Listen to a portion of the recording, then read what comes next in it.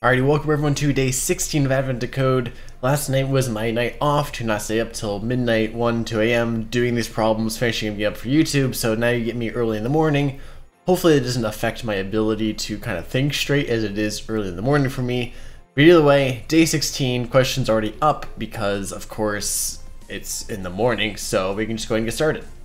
Alright, as you're walking to yet another connecting flight, you realize that one of the legs of your trip coming up is on a high-speed train. However, the train ticket you were given is in the language you don't understand. You should probably figure it out what it says before you get on the train. Unfortunately, you cannot read the words on the ticket. You can, however, read the numbers, so you can figure out the fields the tickets must have in valid ranges. The valid is okay. You collect the rules for the ticket fields, the numbers on your tickets, and the numbers on the nearby tickets for the same train service together in a single document to reference your puzzle input. The rules for the ticket fields specify a list of fields that exist somewhere on the ticket in the valid ranges of values. For each field, for example, a rule like class 13 or 57 means that one of the fields in every ticket is named class and that it has a value in the ranges 1 through K, inclusive, good. The ticket is represented by a single line of comma-separated values, the values of each of the numbers of the tickets in order for they appear. Your ticket is the same format. For example, consider this ticket, okay? Here question mark represents text in language you don't understand. This ticket might be represented as 101, 102, 103, K, of course. The actual train tickets you're looking for are much more complicated. In any case, you extracted just the number in such a way that the first number is always the same specific field. The second number is always a different specific field, and so on. You just don't know what each position actually means. Okay, so they're all the same. Okay. Start by determining which tickets are completely invalid. These are tickets that contain values that aren't valid for any field. Ignore your ticket for now. For example, suppose the following notes K. It doesn't matter which position corresponds to which field. You can identify invalid nearby tickets considering only whether tickets contain values that are not valid for any field. Okay.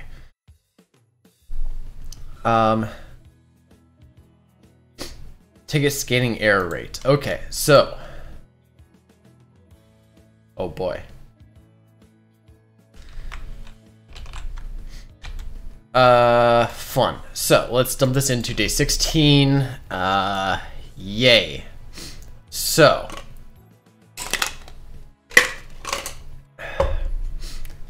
to get this input, we need to first parse it until we read a blank line, then again, and then to a blank line. Okay. So how do we want to do this? So we have to go through, read these rules in. They all have one OR, so they are going to have two ranges for each value, which is good because now we can actually simplify this to just have the two ranges. Makes our life much easier. Okay.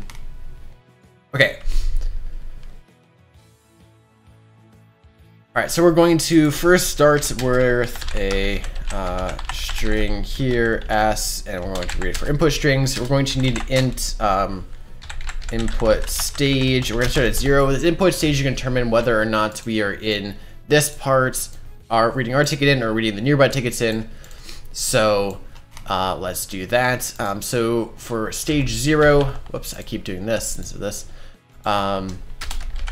So quickly, if input stage equals 0, actually we need first check if s dots trim dot is empty.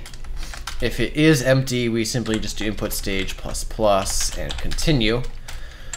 Otherwise, if the input stage is 0, we need to read this in. So we're going to need to split on this. Okay, so let's go ahead and just do this again, parts, and this is going to be equal to the input or s actually, and we're going to split on that to make our life easier. And now, for now, let's make a class actually. We can do this. Private static class, and this is going to be input field And what this is going to hold is going to hold a string name, I guess, or string text. It's going to hold public int min1, public int max1, and then it's going to hold a min2 and max2 because those are the two different ranges we'll have. Okay. So what we need to get out of this is we need to hold a list of input fields, new array list. Okay. And let's go ahead and just make a constructor for this, make our life easier. Maybe not. No, this should be fine. So we can just do input field, and at the very end, input fields. We can go ahead and add this field in, There we go. Okay. So now given parts, we can just go ahead and just do field dot text is going to be equal to parts 0. That one's easy to do. Now the next part, we need to split on the orbit here, and then we need to then split min and max into these bits. Okay. So let's go ahead and do string ranges, and it's going to be parts 1 split on, is it the dash? No, not the dash, it's just on or. Okay, and then we're going to do for string range and ranges here. So we're going to get both of them. I mean, this is just making it easier to do the same logic twice in a row. We can just do it once with our for loop here. So it's going to run twice, and we're going to do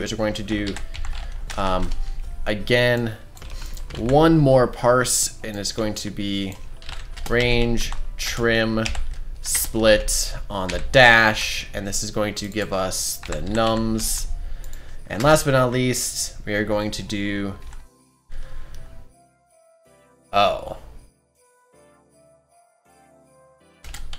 maybe never mind. We're not gonna do a for loop because the for loop's gonna make it a little harder for us to know which one's min1 and max1. So then we're gonna do field min1 is going to equal, so this is ranges 0, which starts integer parseInt on nums 0,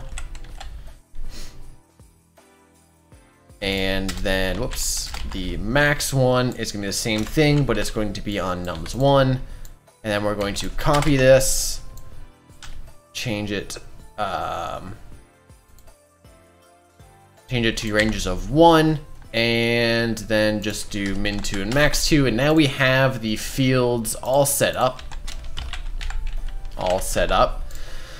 So now that we have those set up, now all we need to do is we need to handle the other input stages. So else if input stage is 1, this is going to be our input. So we need to just determine if the line is this. So we're going to do if s dots contains this, continue on, just simply skip this. Otherwise, we need to do parsing of this, but I don't know if it's gonna be necessary part of the next part, so we're going to do it anyways. But all we're gonna do is we're just going to split this into a string numbers. And we're just going to split this into a string array of numbers, and it's just going to be on s dot split on comma s dot trim. I like doing trim just because it makes things cleaner, just on the off chance that it's not clean already. All right, so that's gonna be done like that, but we don't need to do anything yet. This part isn't asking about that. This part is just asking about the rest of them, in which case we're going to have to skip over nearby tickets like this for if the next one, if input stage is 2. Skip over that. Now we've got numbers, so now what we need to do is we need to use all these numbers, and we need to basically check every number and make sure it falls in the range. What are we asking specifically in the question? What do we return? What is your ticket scanning error rate? Oh, what's the error rate? The values are not valid. Okay. Also, adding together all the invalid values produces your ticket scanning remaining error. So we add all of the invalid values. Okay. In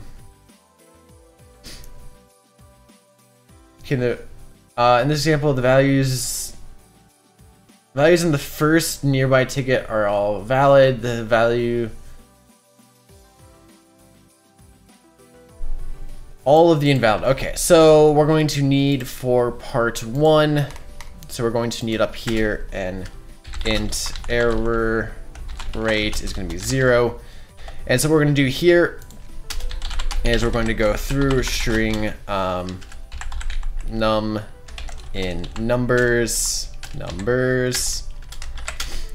and what we're going to do is do a for loop.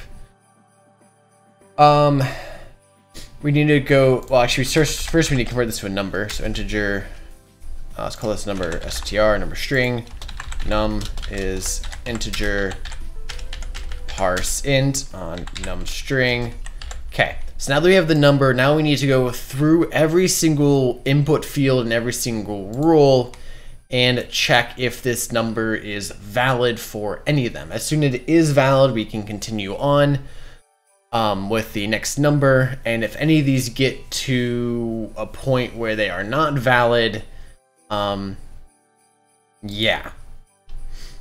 So we need a boolean valid is false, and what we're going to do here is if not valid, we are going to do error rate plus equals number. Alright, so now for our for loop, we're going to have to go for input field, and input fields. And all we need to do is we just need to check if input field min1 is less than or equal to number, and it is then greater than or equal to number for max1, or we do the same thing but for the others. I mean, technically ands become before ors, so I don't technically need to do this, but I'm going to anyways. Okay, so there we go. We can do int there, okay. And so then if this is true, what we can just do is valid is true, so it fits one field, that's all we care about, so we just do valid equals true and we break out of this. And now if we run this, we should get our error rate if I were to have outputted it. While that's trying to do that, we can call lap and with error rates. All right, let's run this again. Let's get our error rates and let's plug this in and hope it's correct. Hey, it is right, nice. On to part 2. For part 2, now that you've identified which tickets contain invalid values, discard those tickets entirely. Use the remaining valid tickets to determine which field is which. Using the valid ranges for each field, what order the fields appear on the ticket. The order is consistent between all the tickets. If your seat is the third field, that third value is for every ticket, including your ticket. Okay. So now that we've done that, so our first step is to discard this. So now we've got to here, so now we need to discard this number out of the tickets. Which means we need a larger list here of, I can do an int array is what I can do, maybe not.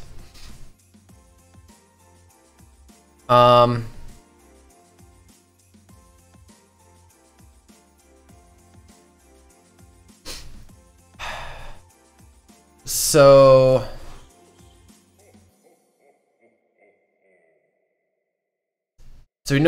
we know which ones are not valid. So valid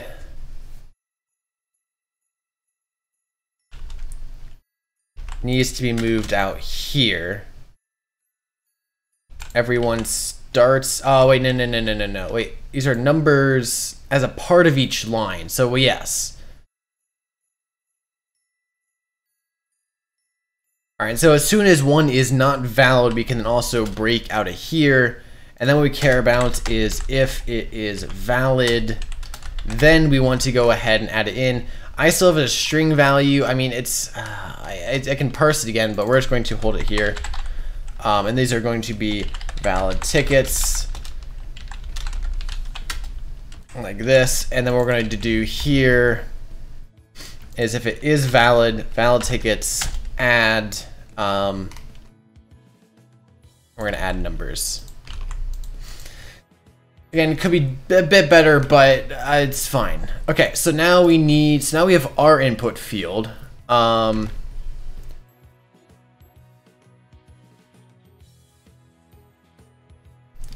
you've look at the 6 fields on your ticket and start with the word departure, what do you give if you recommend to multiply these 6 values together? So we want to multiply these values together. Okay. So we are going to need to actually store our ticket. So when we get to here, we're just going to store this up here. So this is going to be our ticket. And all we're going to do with this is when we get to it, we're just going to store this in our tickets, make our life easier for later. Okay. So now that we've gone through this whole parsing, we have our valid tickets. Now what we need to do down here after part 1 is to go through and determine which fields go with which values. So what we can do, I guess, is we can hold a 2-dimensional array with one dimension being these these indexes, I guess we can call them.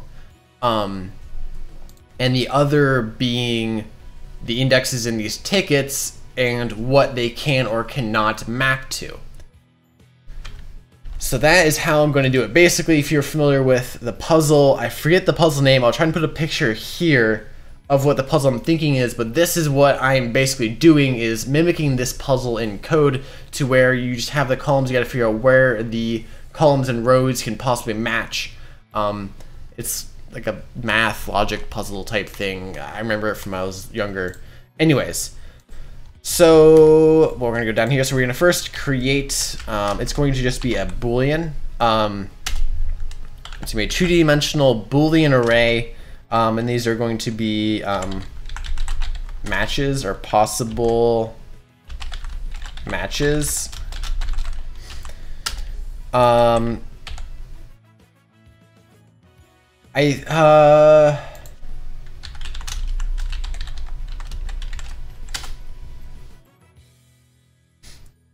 So the default for Boolean in Java is false. That's one problem. So we're going to need to go through and make these true by defaults, because that's where they are all possible. Or wait, could we start as false?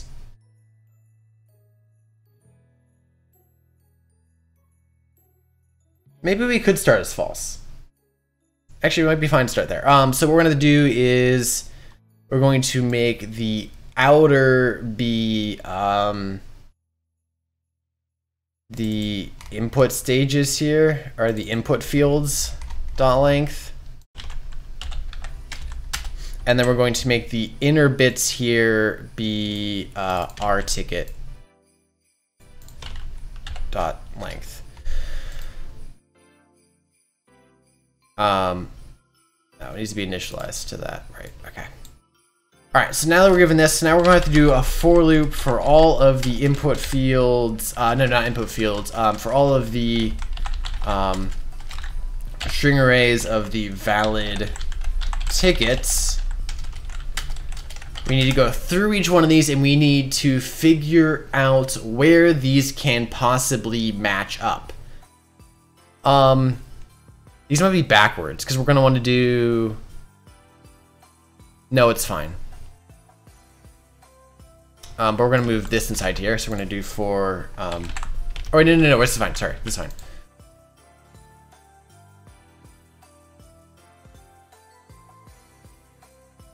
No, this is not our ticket. This is going to be, sorry, valid tickets.length. Sorry. So we do need this, and then we're going to need int I equals 0, I is less than valid tickets.size, I plus plus. So this is how we're going to be able to get this index here. And then just dot get I. Okay. So now we have this. Now we need to go through each of these valid tickets, and we're going to need to mark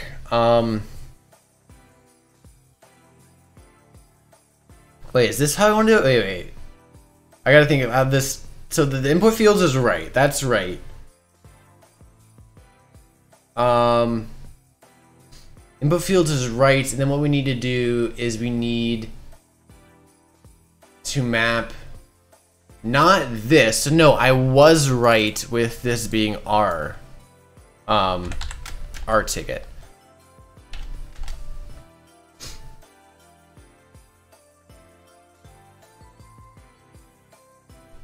Goes down.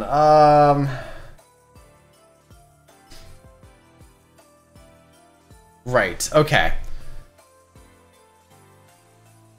Because yeah, we're finding which of these is possibly valid. Okay. Yeah. So then valid ticket. Okay. Again, this probably needs to actually be. Let's make this int j equals 0 while j is less than j plus plus. Okay. And so we actually just skip the step. We can just do int num integer parse int on this. Okay, and do that. And then what we can go ahead and do, so we have this number now. Now we need to test this number against each field. And then we need to set the corresponding I value.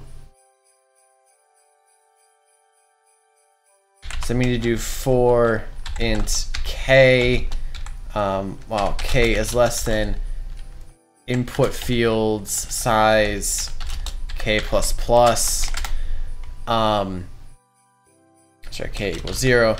So we're going to have to do possible matches of k is the input field, so k given the field in our ticket we are testing, which is j, we need to set this equal to this if statement here.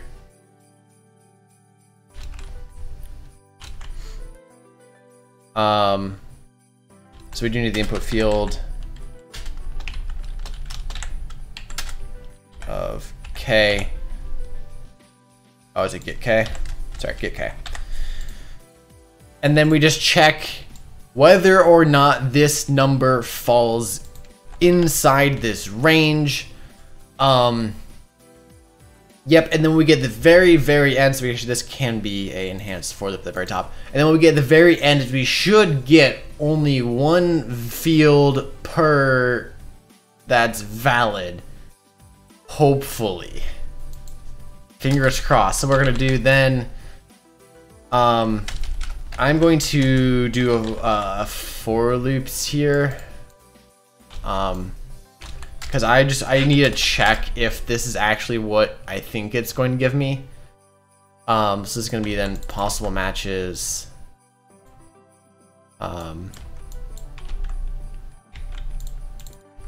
Possible matches j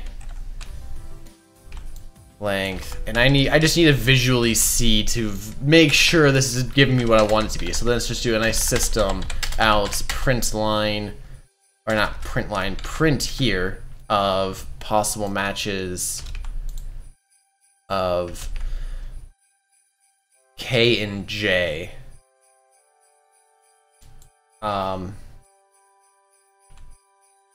These are all gonna be ones or zeros, and then print line. Maybe let's see what happens. I don't know. Oh, it's gonna give me true. Okay.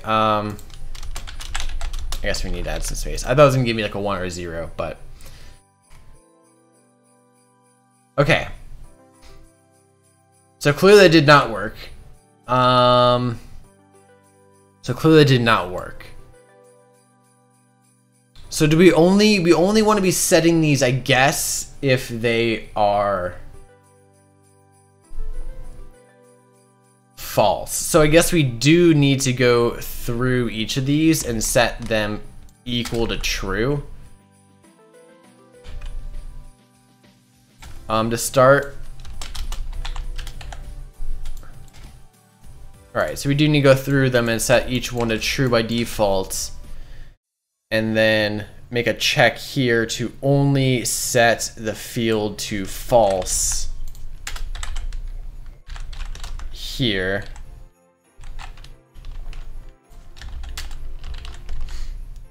Maybe, please.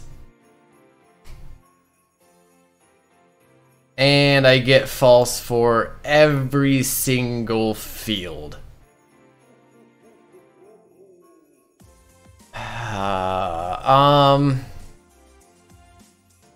What? Let me do something here and I'll get back to this in a second. Okay, so I think I determined my error. My error is actually not my code below. My error is actually up here in this valid. Actually, there was one error, and that was the fact I was getting only 0 here. That was one of the issues, but the real issue is I believe this valid tickets is not excluding things. So I'm gonna guess if I do a system out print line here, valid tickets.size, I'm probably gonna get the exact same 236 that is in my input, or about there. Yeah, so 236, just about. So that's where my issue is now. Why am so this valid must not be working?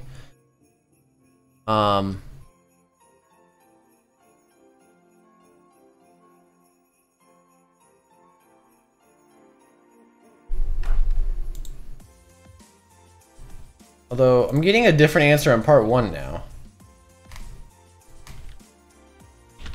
So this valid does need to be inside here. And if it's not valid, we break out of this for loop. So I guess I need a Boolean add here. I mean, this should be...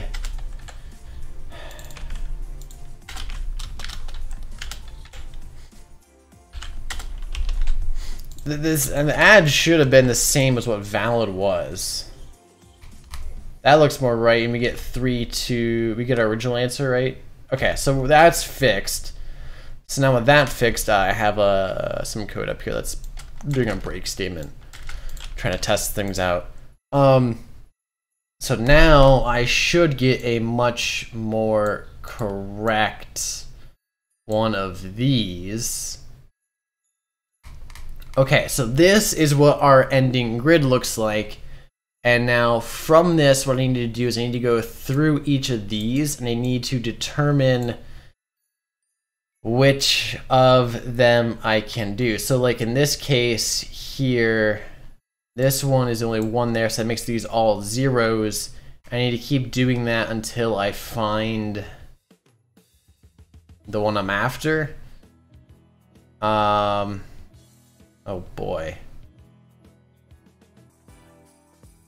So let's do it this way. We might have to keep kind of reversing this to just kind of keep cleaning it up. So we're gonna do is, I'm actually gonna just copy this because we're gonna just do this after. So what we're gonna do is we're going to go through each of these. We're gonna go for each row on this. We're going to try and find things like this where they can only map to one thing. So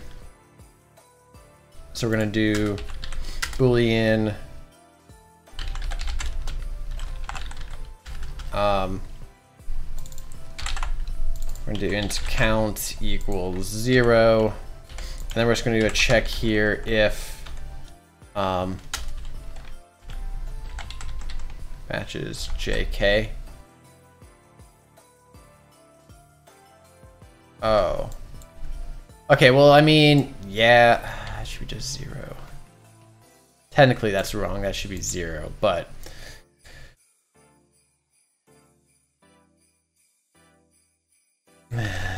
let's just do it this way. That's going to confuse me if I do like that. Technically, it's a square grid. It doesn't matter. That's why I can do this. It is technically a square grid. So if this is true, we just do count plus plus. And we're going to do down here is if count equals 1, we're going to go through this vertically, and we're going to do possible mappings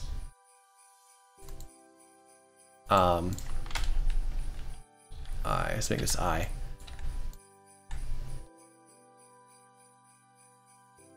Yeah, so we're gonna go through this vertically, and we're gonna have to make a check to make sure that if I does not equal J, we set this to be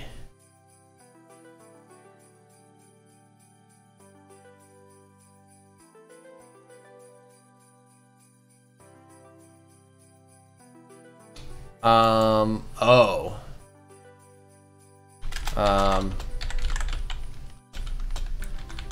we need to also hold the index it was at. So this is gonna be the last index it found it at.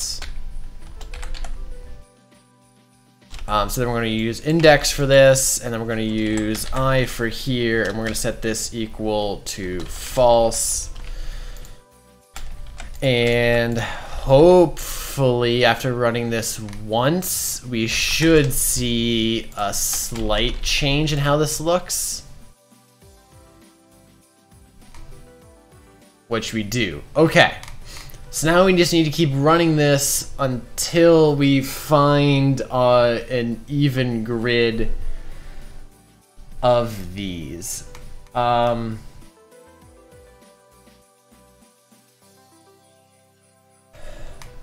So we're going to need to move this into like a step.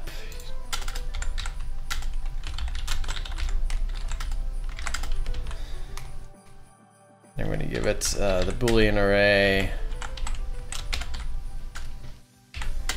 So this is just whittling down. I don't know if there's a better way to do this or whatnot, but this is just the way I can think of. And we're going to have to do this for both directions.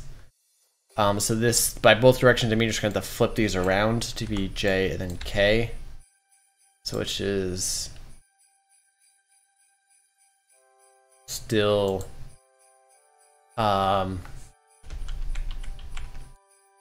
so if you want to flip these all around, so it's going to be J and K, which means that this is J, means this is K. Oh.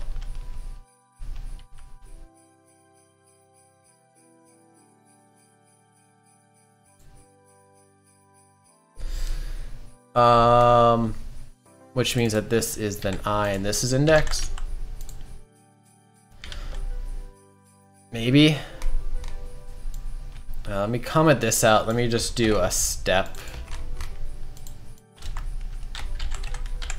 Let's do one step here just to make sure that this works.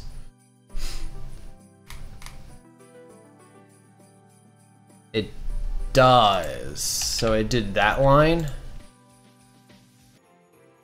Okay, so I spent a while just trying to figure this out. I think I was just over psyching myself out. I think it actually was, for the most part, working. I just didn't kind of realize that. So I actually just kept going. I added one more method here. This is an is-done check. All I do is I just go through all of the values. So I guess I go through all of the columns, I think. Either way, I go through all of them. Or no, actually I go through all the... each row, and I check all the columns. Basically, I only check one direction to make sure that there's only one Boolean in there. That's true. Because if this works, it should only matter one way, because the other way should also be worked out based upon that. So, after I did this is-done method, we just add a while loop. I moved the logic to reduce the rows and columns down into a step method. And so now we just put that step method in this while loop that we go until it's not done. And then once it's done, we just output it, which we get this. So now we should have the mappings for each input to where they go on the matches. So all that's left is actually to do what it's asking for us for part 2, which is to we need to multiply the 6 values of departure, and the 6 values of departure are the first 6 in here, right? 1, 2, yeah. So we need to multiply these 6 values of our ticket. So that means what we need to do is we have these possible matches. So now we have the booleans. Now we just need to figure out where those 4 values match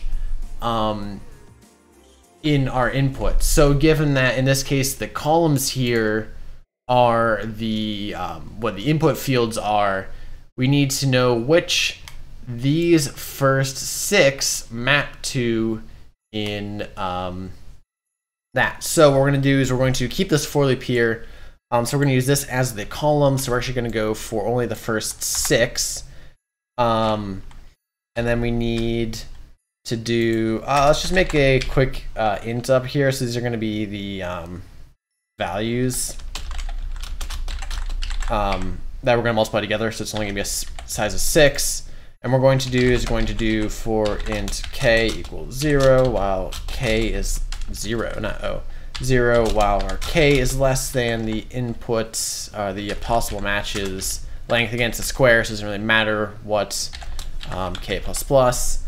Okay, and all we're going to do here is we're going to do a check if possible matches, it's row column, so it's going to be kj. It's kind of backwards. This is what took me the longest, was to make sure I was doing these correctly for the k's and j's. That's what took the longest. And so in this case, what we're going to do is if that's true, we're simply going to set values of j equal to our index, which is k. And then we can actually just break out of this, go to the next one. And then at the very end, all we care about here is doing a lap of values now contains our indexes for each of these. So we actually, let's just do int or long answer equals 0. Wait, is it? What's the? It's asking for. We multiply the 6 values together. So answer is going to start. Oh, how do I want to do this? So we have the values. So these are the indexes that they're at. So given this index, we can actually just do this way. We can do our input, because it's going to be our ticket at k, and we can just go integer parse this. And actually we can just do the multiplication here. So we can just do long answer. Long answer. We're going to start at 1, that way the multiplication of the first step works. And then we can just do answer multiplies equals, and then hopefully when we lap this, not delete everything, hopefully when we lap this with this answer, we get the correct answer. Hey, we did it! That was a little, the number looked a bit off, but anyways. Wow, okay, this took me a while, and I think it probably let's get condensed pretty well in the video. So, yeah, I think it was working. I think I was just psyching myself out for the longest time on that it was working. But anyways, so to explain what we've done, so for our input base, let's go back to the problem. For our input for day 16, basically we are given these tickets with unknown keys in these tickets, or unknown text of what these numbers mean, but each key has a number and we can read those numbers. So what we have to do is, given the rules for what each field could be, we need to figure out which field in the ticket maps to each field of the possibilities. Now we don't know, again, the mappings here, but we have everyone's ticket. So if we combine everyone's ticket together, in theory we should be able to figure out what fields can and can't map to each value, and from the process of elimination and doing math there, we should be able to figure that out. So for the first part though, it's just asking how many tickets in our input are invalid, and to do that, all we do is after we parse everything and read it in, all we have to do is we just have to check the min and maxes of the 2 ranges and if the number falls within those, we're good. However, if that number does not fall within either min or max, we know that that ticket is invalid. This is across all of the possible inputs. We know the ticket is invalid, and so in which case, if the ticket is not valid, we don't add it to our list. But in this case, we also have to do this the error rate, so we have to add it into the error rates. That's for the answer for part 1. But we use this for the error rate for part 1, but also for the tickets that we deal with in part 2. We add it in, do all that stuff. So that was part 1. The biggest thing in part 1 is just the parsing of everything and then checking each input field on that ticket to make sure that it fits within all of the fields and all of that. Yeah. So part 1 there. For part 2 is where we get harder. So again, let me look this up real quick. Okay, so I found a picture of it. I'll put the picture up on here. I don't know what these are called. I remember doing these. They're just kind of like logic puzzles with rules is what they are. But basically for part 2, this is kind of what I based my answer off of doing, is basically because we're given rules, essentially, but our rules are the input fields and the ranges they map to, and kind of using this concept of a two-dimensional array where the one dimension is going to be our input values, or the rules of what ranges they can fit in and all that is going to be the one range, and then the other domain, or the Y, or whatever you want to call it, is going to be all of our possible input fields. I kind of based around this, but at any rate, so what we do for this is that we create a two-dimensional Boolean array. We first start that Boolean array with all the values of true. Then what we do is we loop through all of the valid tickets that we have, we loop through all their values, and we see where each value can or can't be mapped to on the input ranges. So we take the first index, so we take the first valid ticket, we take the first number of that, and we go across all the input fields and we see where can you map to. In any case, if we get to one where that value cannot be mapped to that, we say, all right, in this field, so for our first number of this input or this valid input on this field, it cannot be mapped here. So we put that as false, and as soon as we get one false, we never touch it again because it stays false. That one ticket invalidates that input field mapping to that index of our tickets. And so because all the tickets, they share the same structure, we know that we can keep this two-dimensional array. And so then as we sort of build out this map, as we mark the false fields where they cannot map to, in the end we get to an almost solved grid of these, but we have to do a little more logic with the step function to go through across and vertically to see where we have columns that only have one true in them and the rest are false, and rows with their only one true and the rest are false, to then kind of lock those rows in, clear out the rest of the row or column to make sure that no other tickets can touch that. And by the process of elimination, by doing that multiple times, we finally get to a point where we have just one two-dimensional array with only one Boolean in each row and column. That's our mappings. We then can go through those. We only need for part 2, we only need the first 6 columns, which are the actual input fields.